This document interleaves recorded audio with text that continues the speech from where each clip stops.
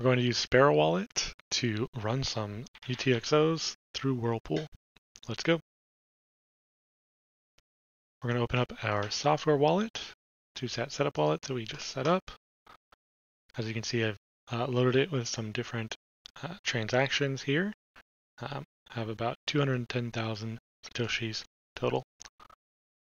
So what we're going to do is click on the UTXOs tab on the left-hand side. That stands for Unspent Transaction Outputs. All of your Bitcoin exists in unspent transaction outputs. So here you can see I have 3 transaction outputs, one worth 100,000 Satoshis, another worth 100,000 Satoshis, and one worth 10,000 Satoshis. What I'm going to do is go ahead and shift-click on one, shift-click the other one, and shift-click the third one to select all 3 of them. And then down here, you'll see a mix selected. I'm going to click on that, and here you'll see the introduction to Whirlpool. You can read about this at a later point, but I'm going to click on Next. Next, what it's telling you is it's going to enable some different tabs over here on the side, which I'll show you after the fact. Here you'll be able to select your transaction priority. As you can see, it doesn't matter what I select because I am running on testnet. So no matter what, it is 1 sat per VByte transaction cost. So we'll leave it there. We'll click on Next. It's going to fetch the pools. Here, if I had over 1 million Satoshis, I could select the next higher pool. I believe they have different UTXO sizes. One is 100,000, another is 1 million, another is 5 million, and they may even have 50 million. I'm not entirely sure. So here I'm going to select the only one that I can, which is 100,000. So I'm going to add all 3 of these transactions into the 100,000 Satoshis pool.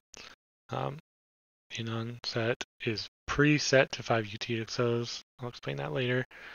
The fee for doing this is going to cost 5,000 Satoshis. That's not the transaction fee. That is a fee that's going to the coinjoin coordinator, which is Samurai. And then at the end, it says we will get 2 UTXOs, both worth 100,000 Satoshis. So we'll go ahead and preview it and take a look.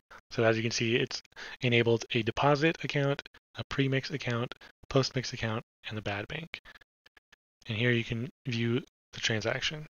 So here I'll explain what's going on to the best of my ability. So this is 5,000 Satoshis. And as you can see, it labels it the Whirlpool fee. That is going to the coordinator, to Samurai. The second one is the bad bank. So this is the leftover that it was not large enough to go into a coinjoin transaction. So that's going to be sent to the bad bank. It's the bad bank because if you use that and combine it with any other transaction, it will be visible on chain, and they will be able to see that whoever has this bad bank transaction also had the inputs that went through the coinjoin. Kind of complicated to explain. Here's our first transaction that will come through and go into the premix wallet, and that is 100,302 Satoshis. The 302 is the fee. And the same here, 100,302, that is the fee. So those are both going to be sent to the premix as 100,302 sats. From there, they'll go into the premix pool, and they'll be mixed and end up in the postmix pool. So let's go ahead and click on broadcast.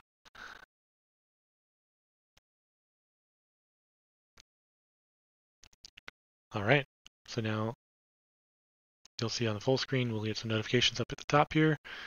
So we've got some deposits. It's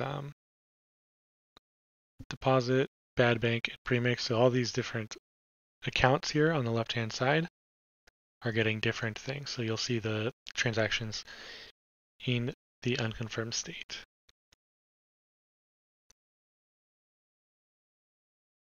And you'll see unconfirmed is minus 210,000. And now we'll wait and we'll pick up when those are confirmed.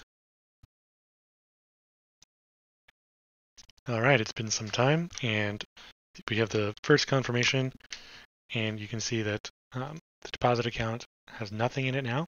The premix account has 200,604 Satoshis. That's comprised of 2 transactions, adding up to that. The postmix has nothing still. That will happen after the next confirmation, assuming that there is liquidity partners in Whirlpool, but you don't have to do anything for this. In fact, you shouldn't do anything with this until it moves over automatically to postmix. And then you have this in the bad bank.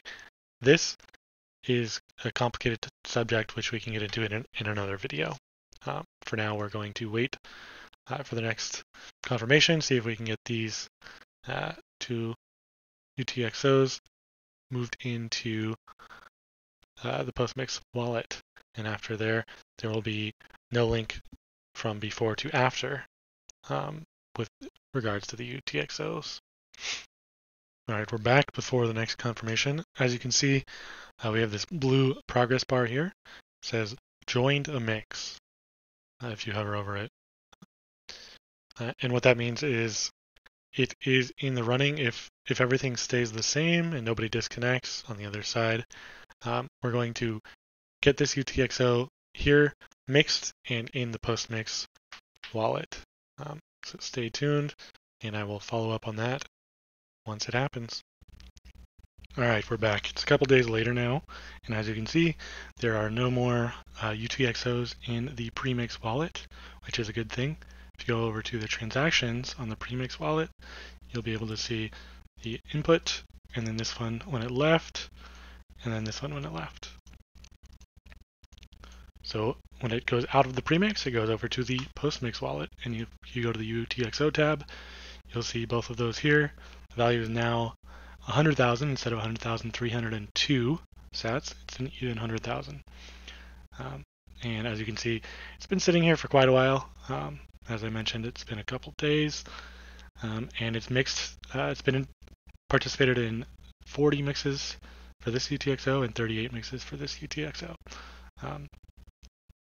Here we can go ahead and click on Mix 2, and then if you have another wallet open, you can select that here. Say if you have a cold storage wallet from a hardware wallet or just another software wallet, you'd be able to select Mix to that wallet. The minimum number of mixes, you can set that here to whatever you want. Obviously, these ones have already been through 40 and 38 mixes, so after 3 mixes, you would have the potential to mix to the hardware wallet. It's not guaranteed, just to maintain some deniability. I think it's 75%, yeah. So once it hits 3 mixes, the next time it mixes, there's a 70% chance it'll mix out to the other wallet for no fee. The fee is already paid. It gets paid for by the new coming joiners to the Whirlpool.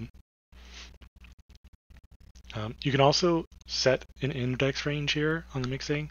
So where that becomes useful is if you have the same wallet set up on a mobile device using Samurai Whirlpool or just another machine using Sparrow Wallet. You can have one set to even and one set to odd, and they will never step on each other, which could be useful. With that, I think I'll close this video out, and we'll see you in the next one. Be sure to check out my website, 2satsetups.com. There you can subscribe to the RSS feed and provide value for value using the podcasting 2.0 value for value model. And click support to direct support me. Thanks.